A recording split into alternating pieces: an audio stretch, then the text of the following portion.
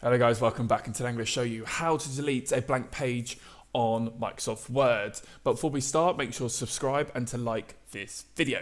Okay guys, I'm going to show you 3 methods in order to get rid of those pesky pages that won't disappear on a Word document. So first and foremost is to click on the page you want gone, and you're going to click backspace until it has disappeared.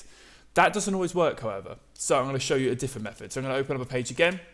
We're then going to go to Home. We're then going to come to the Show and Hide tool here that looks like a backwards P. I'm going to click that. That tells me all the kind of hidden content of the page and where things start and when they end.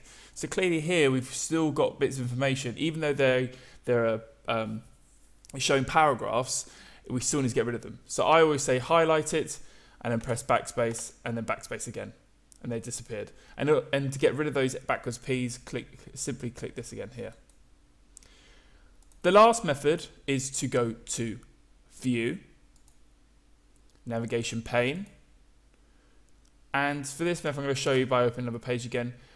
If we click on Pages over here, it comes up with both the pages in our document. So if I have 3 pages, it would also appear here.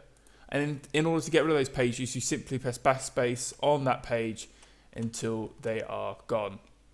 Okay, you can see the line coming up in the corner. There you have it.